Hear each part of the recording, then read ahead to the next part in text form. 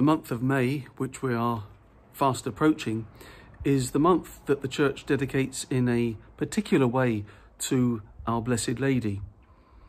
Why has the Church chosen this month of May? For this reason.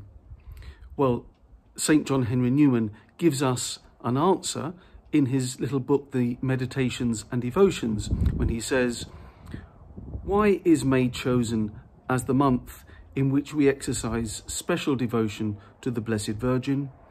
The first reason is because it is the time when the earth thrusts forth its fresh foliage.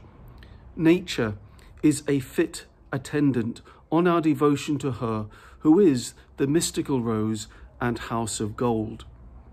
She was the sure promise of the coming Saviour, and therefore May is by a special title her month." Well, here in our own parish of Our Lady of Lourdes, we have a particular devotion to Our Blessed Lady because we are under her special intercession and protection. And throughout the weekdays of May, we're going to pray each evening publicly in the church, the Holy Rosary at 6 o'clock. So I'm going to invite you now to join with me each evening as we pray. You might like to send any special prayer requests or petitions to me. You can do this by email, and we'll include these intentions each evening in the praying of the Rosary.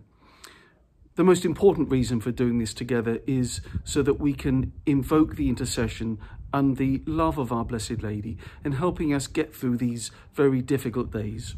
So whether we are individuals locked in at home, or families or communities, let's try and join together in praying each evening this lovely of Marian prayers, this prayer which is addressed to the Most Blessed Trinity, but that we put through the hands of Our Blessed Lady as we meditate on those events in our Lord's life, those joyful, sorrowful, luminous and glorious mysteries of the life of our Saviour and His Blessed Mother.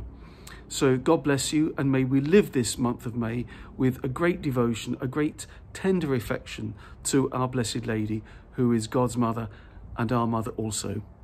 And God bless you.